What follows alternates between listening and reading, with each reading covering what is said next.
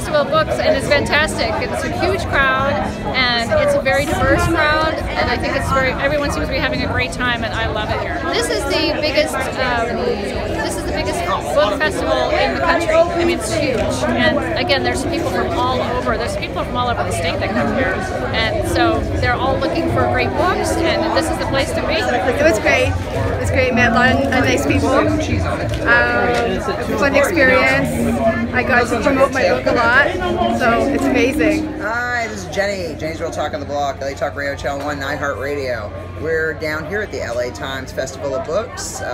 We are broadcasting live from the Black Chateau Enterprises, Black Chateau, booth number 912 down at the LA Times Festival. I love my friend Desiree Duffy of Black Chateau Enterprises. For all your PR and book publishing needs, check out Desiree Duffy. This woman really knows what she's doing. And I'm down here to provide media coverage for her authors and to get a little more exposure for her business and what she does, because she does a lot for authors. So check her out and you will not be disappointed.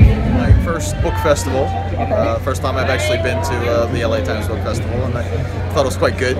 A lot of people, I'm surprised that there are so many fans of reading, right? So I guess reading isn't dead. The internet hasn't killed reading.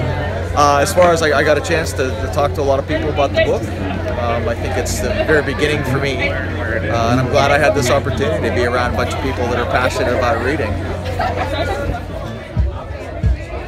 Say hi! Black Chateau! Are we ready? Yeah, the Festival of Books has been great this year. I've sold quite a few books, I've talked to a lot of people. Yeah, it's always a wonderful experience. I'm always glad to come out to this event. It's such a large event. The entire LA literary community is here. Readers and writers both. It's the place to be. Engaging people, yeah, trying to talk, attempting to talk to them rather than waiting for them to talk to me. I think it's a big part of that. It really does help sales. If you wait for people to come by, they will often just drift by. You've got to get out there and engage them a little bit. This was largely the publicist idea. This was her idea. The LA Festival of Books is fabulous. Are you kidding? I can't think of anywhere else I'd rather be today than here. This is my first time, and I had no idea what to expect. And it's overwhelmingly sensational. Great energy, curious people, exchange of ideas. Are you kidding? I mean, where else can you go to get fed this much creativity in like one day, 2 days? And so it's really fun to talk to people about my story, my journey, and how my books fit in with it. And I went to USC, so it's really nostalgic. And it's sort of like, I sort of miss college, sort of. And it's been really fun.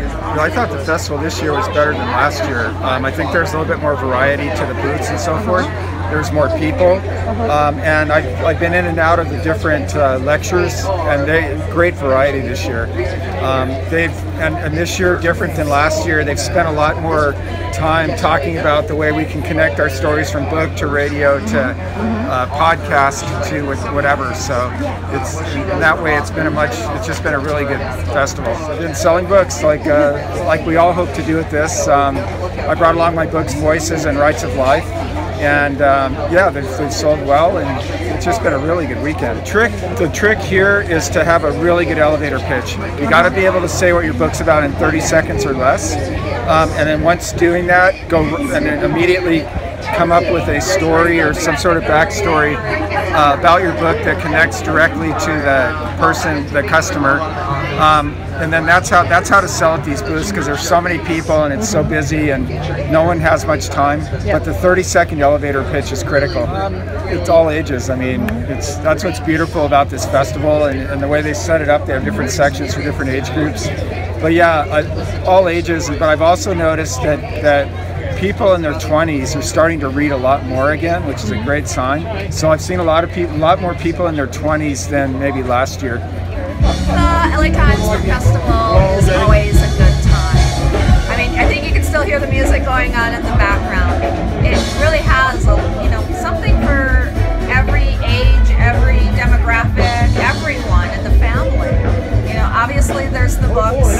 depending upon what your taste is. If you like fiction, nonfiction, fantasy, sci-fi, self-help, business books, dystopian, memoirs, biographies, etc. You've got it here, and you get to meet your favorite authors too.